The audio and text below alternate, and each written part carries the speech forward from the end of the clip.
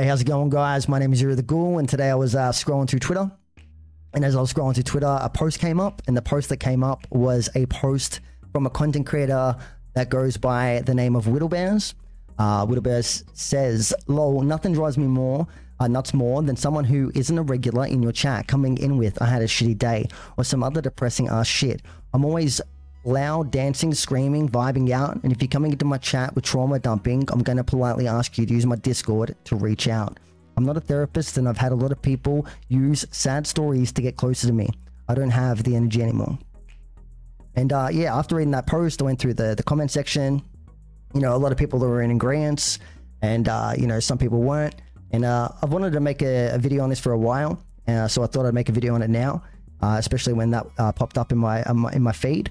And first things first, just like you as a viewer are a human being and you have problems, you have things that you're going through, so does the streamer. And just like the streamer has problems as well and things that they're going through, everybody else within the community or the people watching the channel, guess what? They're going through something as well. And we often use content creation and building of a community to build a place that is sort of like an escape from the day-to-day bullshit that you know, normally everybody goes through, whether that's relationships, you know, domestic shit going on, you know, work life, work culture, you know, just you know, struggles of being a human being and trying to provide for your family and whatever it might be, or even deeper shit, and you're actually going through some tougher times, you know, grief or, you know, mental illness or whatever it might be. And you know, a lot of people are, you know, going through these through these things and going through these ebbs and flows and, you know, trials and tribulations through life. And these communities in which we're streaming in, and as a streamer trying to provide the right kind of vibe where everybody's happy and everybody's having a good time, is an incredibly hard balance to maintain. So when you have people come in trauma dumping, and usually it's within the first sentence too. It isn't even like, "Hey Eerie, how you doing? Oh, how's the stream been?" None of that. Usually it's like, "Oh, hey Eerie, oh, how you doing? You know, having a shitty day," let's say. And it's like, okay, you know, "Oh, I'm sorry, Sammy Boy 101. You know, I'm sorry to hear that you're going through that.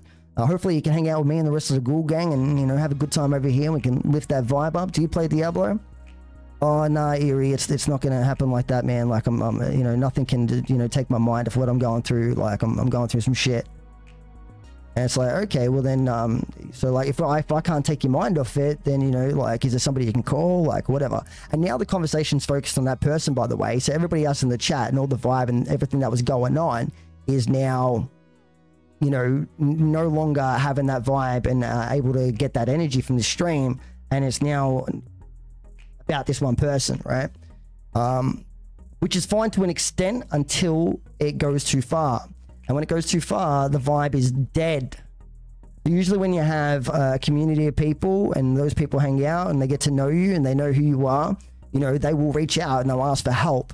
But when you come into a stream as a brand new person and you trauma dump, it's like walking up to a stranger and, you know, saying, you know, just trauma dumping. You know, I've had people say fucking horrific stories to me, you know, playing games. They're talking about, you know, family stuff going on, you know, of the sexual kind and all this kind of crazy shit. And I'm like, I'm just trying to be over here playing video games, having a good time with my community, talking about life, talking about whatever, you know. And then the conversation is now absolutely just derailed.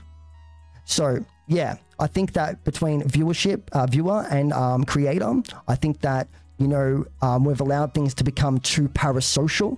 We've allowed things to become too cliquey in a lot of ways. I feel like a lot of people want those kind of communities, and there are communities out there for those people. But I feel like there's a kind of an expectation of every streamer to have that kind of style of stream where everything's like a safe space, and, you know, tell me you know, show me your skeletons in your closet.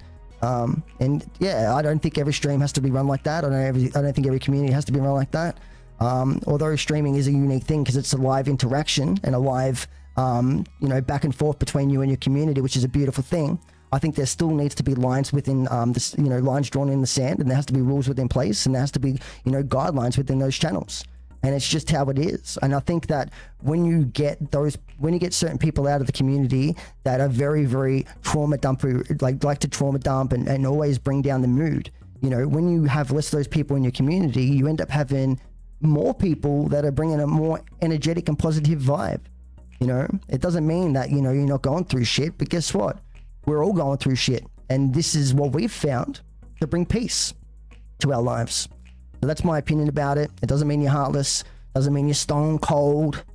It just means, you know, you're trying to operate this this thing that you love, and you're trying to keep it on the tracks, and you're trying to keep your community and the vibe going, and protect the vibe. And remember, if it ain't cool, it ain't cool. Thanks for watching.